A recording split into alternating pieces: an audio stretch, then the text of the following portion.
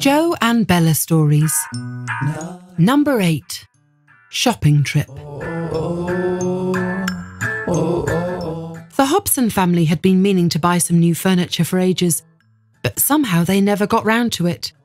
There were always so many other things to do.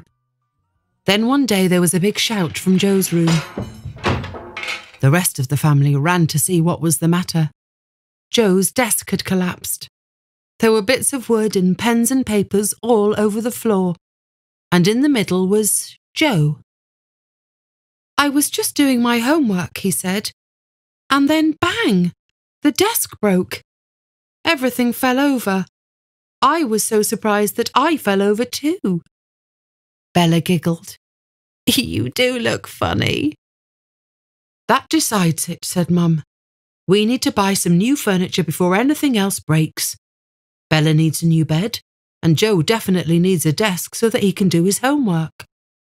So that weekend, the family got up early and set off for the big furniture store outside town. It was huge.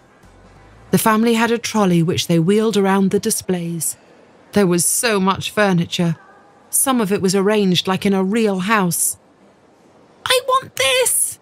yelled Bella, running over to a big sofa. She climbed onto it and started jumping up and down. "Look! It's bouncy! Like a trampoline!" "Bella, get down," said Dad. "You'll break something." Bella ran to a chair that spun on its stand. "This is fun!" she yelled, spinning in circles. "Careful, Bella!" cried Mum. "Look, I'm playing houses," said Bella, crawling under a table. Bella loved playing houses. "That's enough!" Mum took tight hold of Bella's hand. Bella didn't like it, but she had to stay close. The family chose a new bed for Bella. They chose a bedside table and cupboard too. Then they went to look at desks for Joe. Bella was bored now and tired. She didn't say much while the rest of the family discussed which desk to get. Joe had found one he liked, but Mum and Dad couldn't agree. "It's too big," said Mum. "There's not enough space in his room." "It's too small," said Dad. "There's not enough space for his homework." "I think it's just right," said Joe. "Let's get a cup of tea while we try and decide," said Mum. "There's a cafe in the store." Dad thought this was a good idea. He needed a sit-down, he said, and Joe really wanted a milkshake. "What do you think, Bella?" asked Mum. Then she looked round. "Where is she? I bet she's jumping on the sofa." But there was no sign of Bella on the sofa. Then Joe wondered if she could be spinning on the chair. Sure enough, the chair was spinning round, but when he looked more closely, he saw it was a different child, not Bella. Mum and Dad were really worried now. "Where can she have gone?" asked Mum. "I told her to stay right next to us."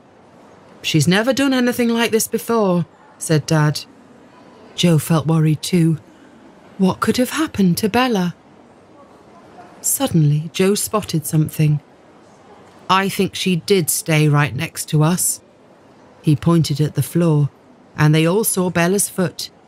It was poking out from underneath the desk Joe wanted.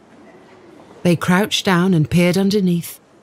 Curled up like a cat was Bella, fast asleep. When Joe nudged her, she woke up and came crawling out. "What were you doing?" Joe asked. Bella yawned. "Oh, I was seeing if your new desk was big enough to play houses," said Bella. "And it is." Mum and Dad told Bella she must never do anything like that again.